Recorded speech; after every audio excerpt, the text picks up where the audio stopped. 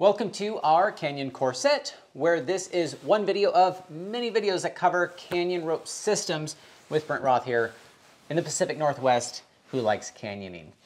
And we want to talk about the different devices that you can use in a twin, isolated, releasable system. Nailed it. Because there are a lot of different devices and a lot of different ways and things, and it's what you said the most. I think it's the one system that I've seen the most different ways to rig. And the thing is, why you would want to pick each one. Doing this course with him, I now could probably replicate almost everything in it if I were to be tested, but if I went down a canyon, I wouldn't really know which one to use for a situation yet. I have book knowledge, not experience.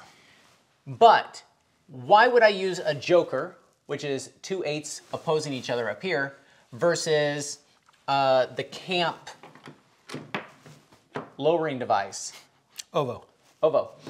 So we're gonna show you that in this video where we have the line scale 3 here. We're gonna measure in pounds of force. We're gonna use freedom units because there's gonna be, it's under 200 or 300 pounds of force in order to get this to move. I don't wanna be dealing with 0.5, 0.6 kilonewtons, and we gotta pick pounds or kilograms, and it's America. So don't get hung up on the units of measurement. Get hung up on the difference between this being 100 pounds and then this being 300 pounds. Brent loves tinkering, and he made a mechanical disadvantage.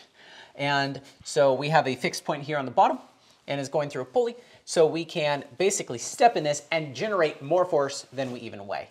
But we're going to try to pull this as slowly as possible and see when it starts to coming undone and releasing without anybody hanging on to the end of the rope. Because in your isolated, twin isolated, releasable systems, you have to tend the other side or be mindful of it. Yep, exactly. And we're not going to be mindful about it. Nope. We want to find out how much friction each device is giving us. Right. And I would kind of consider that the higher friction, the safer it could be in the event that somebody lets go of this. Like, how much I need to pay attention to it. That's all. But the higher friction, if you need to lower somebody, the harder it could be to give them the slack that they need. Exactly. There are a couple reasons they might need slack is you need the rope longer because you want the rope just right above the water level, so you're not swimming with the rope. Rescuing, indirect rescue, is that what you call it? Yep. Indirect rescue, so if I'm stuck in the water going, and you can just lower me out of my problem. Can you do that again? And then the other reason you would want to lower somebody is abrasion. Yep. So if something's rubbing, you can move that point so it's not just rubbing on the same spot the whole way. Correct. So the first system we have here is a joker, and it's rigged up to where I have the same friction on both sides. Notice that this strand entered in this side and came out, and this one came from the back. And that's because there's two devices here that are stacked. It gives you a different space here. So we're going to try this mode first and see what the friction is, and then flip it the other way and see how much of a difference it is. So let's go ahead and pull this one. Here's your mechanical disadvantage. Right. Choke up on that. And here we go. And we're slipping. But you're in the upper 200s. Yep. 220, 230. 220, 220, 200, to... Here we go. Yeah, 240, 230, 220. Let's flip these into the other friction mode and find out if that's higher or lower. Right, exactly.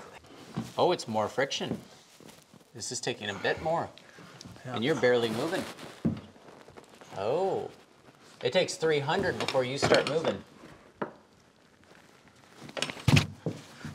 Yeah, so there's definitely a difference in where you, how you're you getting put the what? strands through. 30.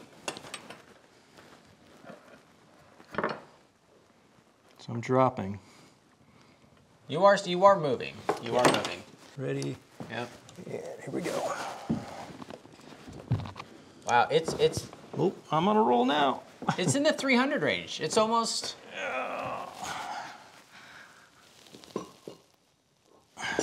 There we go. Okay. So that took maybe 20, 30% more. Yep. Having it go through, I guess, with How would you describe this? The 8 that's on top or facing out The rope that I'm going to put on that 8, I'm coming from the backside and through. That's the higher friction mode. Yep. And then the 8 that's in the back, this is the rope that's going to go on that 8 in the back. I'm going through the front. Towards the back.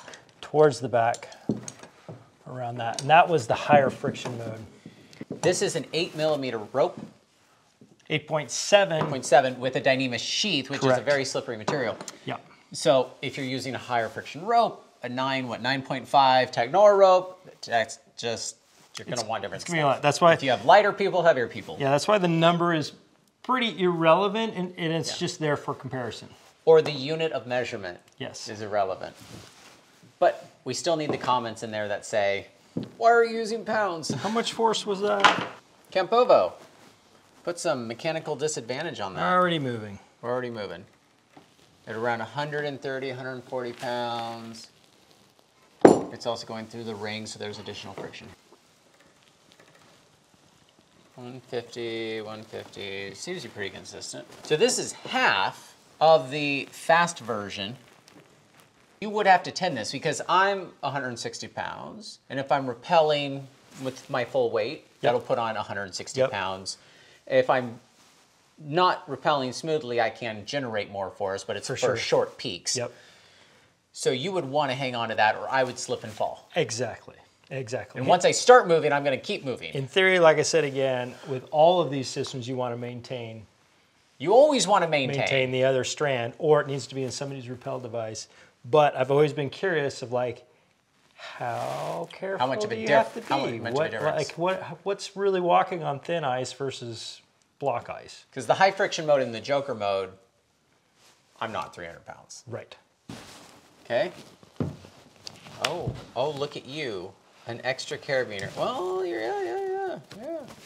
120 to 160 was before. We're definitely over 200. You're at 260 right now. Yeah. Okay. Get that leg work out, bud. You got this.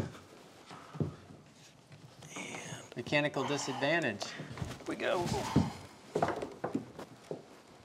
Yeah, 250, 260. 120 to 160. Yeah. To 260. Yeah, so you can see what's happening just like when we threaded the Joker system in opposite direction. Yeah. Putting a tighter bend radius into something, that's all I did. You see I've made that rope Stick out further. Yep, stick out further on both sides. And it increased significantly. So if you found you didn't like that with the first person going down, you could just throw in another carabiner and be like, or a bigger person's coming and you're like, you can adjust it on the spot. Yep. Or they got a pack on or whatever. Nice shirt change. Yeah, I had to strip off a layer because I'm the one doing all the work here. The leg presses are getting to you. So what do we have here? The Totem. Yeah, so the Totem, same configuration. I'm just curious to see how much of a difference it is because like I said, in all of these devices, even though they appear to have the same features, like the holes in here might not be the same length, the same width. Yeah, actually the holes are about 1/3 shorter. Yeah, so I'm gonna say right now we're gonna get higher friction than what we did initially. And if I even can get another carabiner in there, it's definitely I think this will produce different results. Too much. Oh, now we go. Now we're going. 220, 220, 250, 220, 220, 230, 240, yep, 220, ready.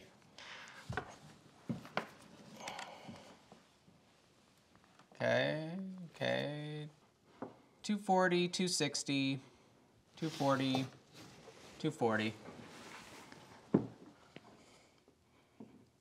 Okay. Here we go. This being shorter adds significantly more friction. Yeah, the space Because on it's the not slots. just gradually going around the carabiner. It's sharply going Yeah. around the carabiner. Let's give it a go. I'm also using Do you this. need a leg pump? Are you getting tired? I might do it.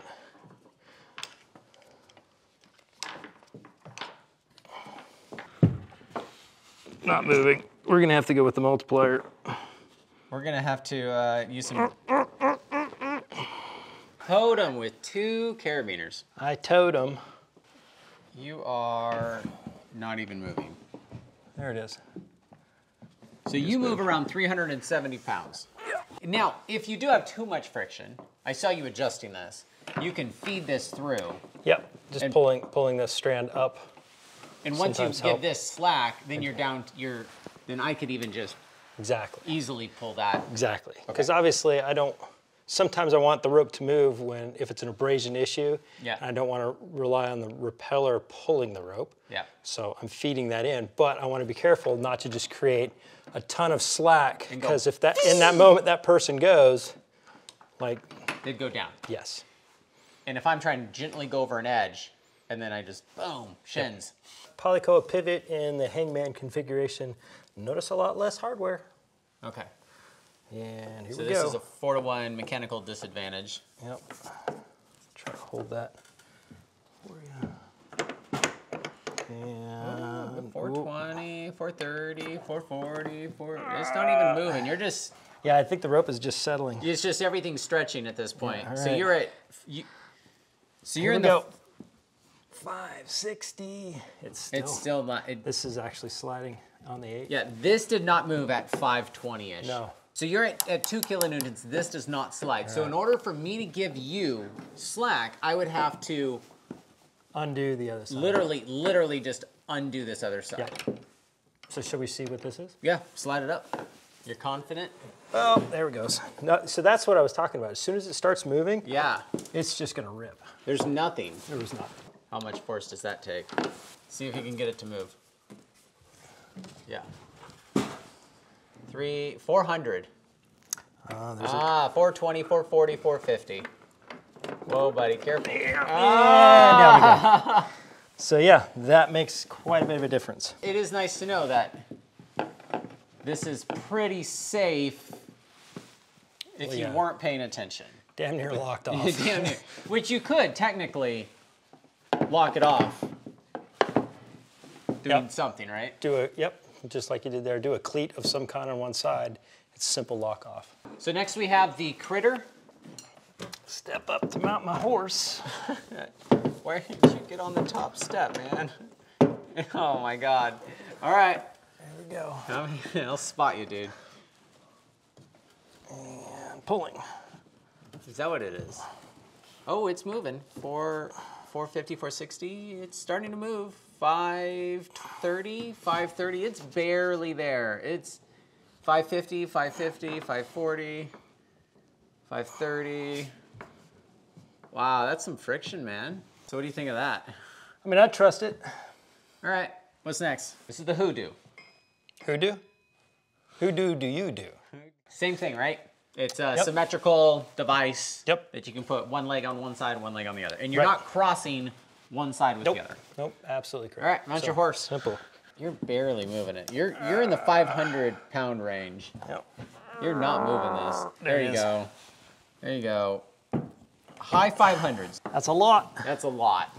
That's a lot. So you're curious if this is going to be 50% of the force. But I don't think it is, because what happens over here is reduced by this ring and all of this. So you actually, like, 10 pounds here gives you like 50 pounds of friction on this side. Right.